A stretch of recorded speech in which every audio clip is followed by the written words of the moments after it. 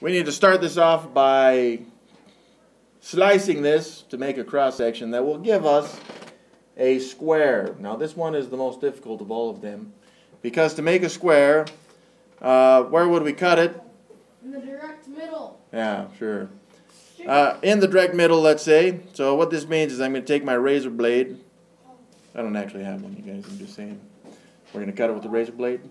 And I'm just going to place the razor blade along this side, and I'm going to slice it straight through this cube.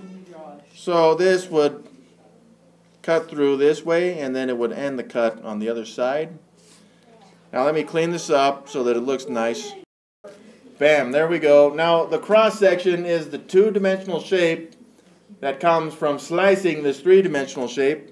And if we looked at this straight on, it would end up being a square.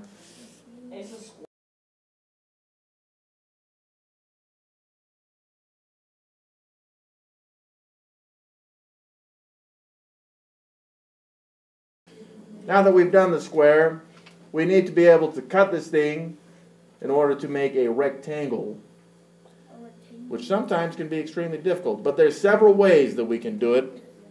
Well, at least two. So yesterday we saw this from one of the people in class. So they would put the razor blade right on that corner right here. And what they will do is they're going to slice it all the way to this other corner up in here. Okay. So that's the shape that we're going to have. Let's clean it up. Bam. There we go.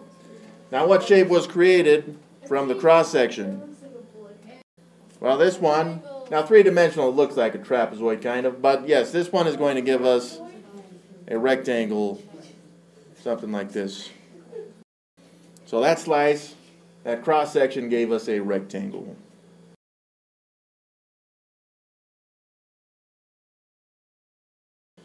Alright, now I'm going to make another rectangle. Some of you guys may not have understood that that would be a rectangle. The slice, like these, that red line is now what we call a hypotenuse of a right triangle, which is longer than the other sides. So, that's why that was a rectangle.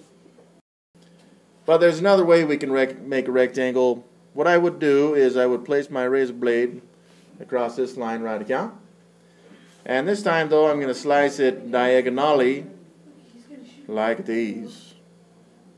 That didn't work out great, but now what I have, if I had drawn that better, is a rectangle.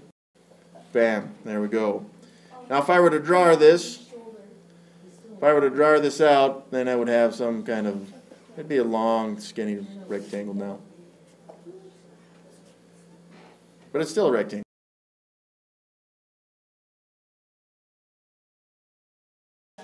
Alright, next up, let's go ahead and look at that triangle. So just to emphasize this, I'm going to put the razor blade all the way across.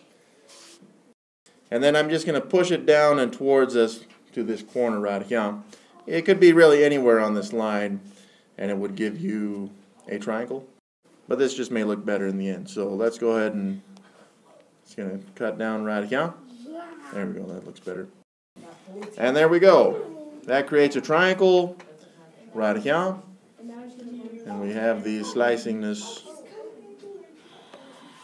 just to emphasize that that would be a triangle.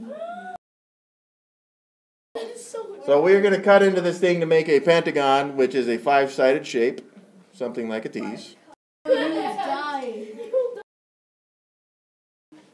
In order to make a pentagon, there are several ways we can do this, but just so we can see the sliciness of a tease, is I'm going to place my razor blade along this line, and I'm going to drive the razor into the cube diagonally towards us into this point right here. So what that would do is it's going to drive the blade into these, and then as we go further diagonally, it's going to come into this point right here. So let me clean this up again.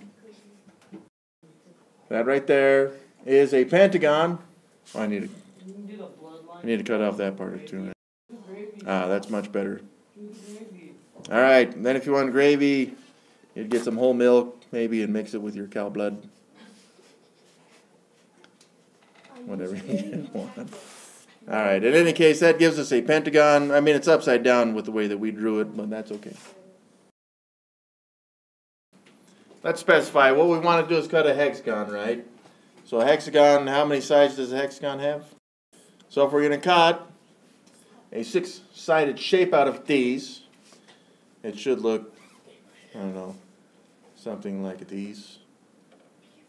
Right again. Alright, so let's go ahead and make this a nice hexagoner. I'm going to make this slice starting right here. Alright, I'm going to do the same thing. I'm going to be driving the blade down to this part right here. Now before, when we made the pentagon, we're aiming for this other corner on the opposite part. Now we're aiming for this part to make a full side, extra side. So as I drive my blade down, on that side it would go over here, something like these. And then as I continued to drive it downwards and diagonally, then I would get this shape. So let's go ahead and clean it up. There's a nice beautiful hexagoner. You guys wanted the gravy. Oh, there we go. Something like this. Bam.